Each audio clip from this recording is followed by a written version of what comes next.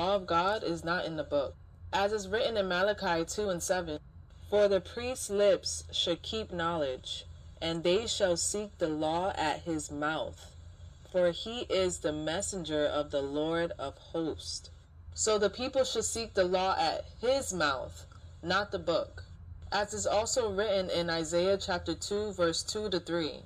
And it shall come to pass in the last days that the mountain of the Lord's house shall be established in the top of the mountains, and shall be exalted above the hills, and all nations shall flow unto it.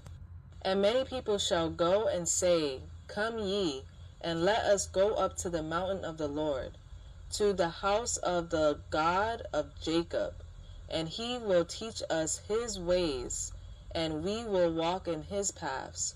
For out of Zion shall go forth the law, and the word of the Lord from Jerusalem.